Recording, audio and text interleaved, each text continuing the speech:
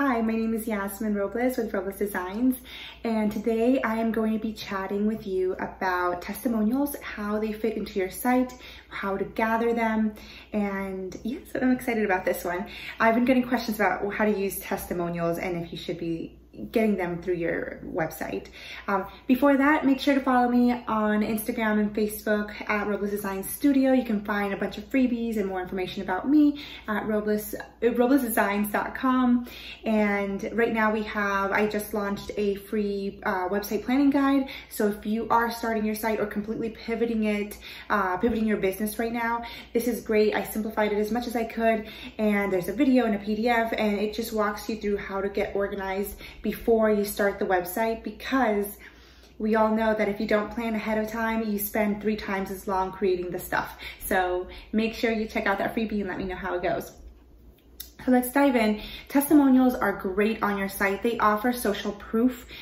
So let's think of it as your site. It's basically you saying you're awesome. So you're saying, I'm awesome, I'm awesome, I'm awesome, I'm awesome. Here are the services that I offer. Here's my awesome bio. Here's my awesome offering. And within those, you want to sprinkle in some testimonials of other people saying that you're awesome. So for example, let's say you have your hero section, which if you have been listening to some other videos of mine, you know that it's the topmost section of the website. So it's right as soon as your browser loads, whatever you see, that is the hero section without scrolling. So let's say you have an amazing hero section, a beautiful headshot, maybe it's a headline, a button. Then you'll want to go and right below that, possibly put a testimonial in. And they don't have to be long. They can be short testimonials. They could, if they're great, if you have a photo of the client, or if you have even better, a video of them giving a video testimonial of you for you.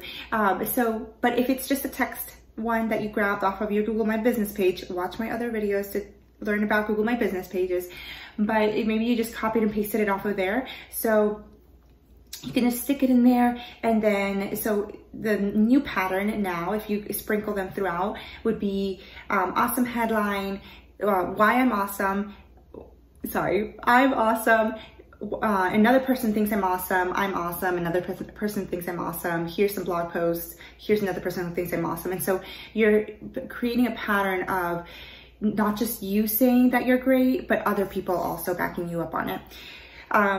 Where to gather testimonials or how to gather them. A lot of clients do have a page with a form for people to leave testimonials, which is great. That works really nicely, especially if you want to get them directly to you. But I recommend actually getting those testimonials on something like Google My Business. I like Google My Business. I don't send people to my Facebook page to leave testimonials, because if Facebook ever leaves or disappears, all of my testimonials are gone.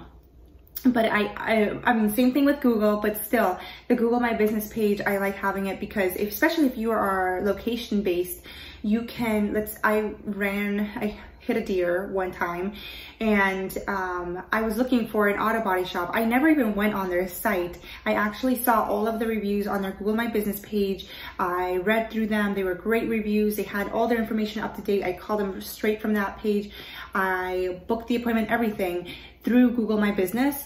And then I never went on their site, which their site needs some support, but I never went on their site at all. It was all done, all my research and everything was done through Google and Google My Business, versus their competition who had less reviews, and some of them, they didn't respond to the not so great reviews. So make sure you have the Google My Business page, and that's where you can collect all your testimonials. So when you finish a project or finish a session with someone, you can always then send them a link, a thank you email, and send them a link to that page so that they can then also leave their review for you. If they are not comfortable with leaving the review, they can just email it to you. But that is how I typically request reviews. I know you can request them through your site, like I said before, through a form.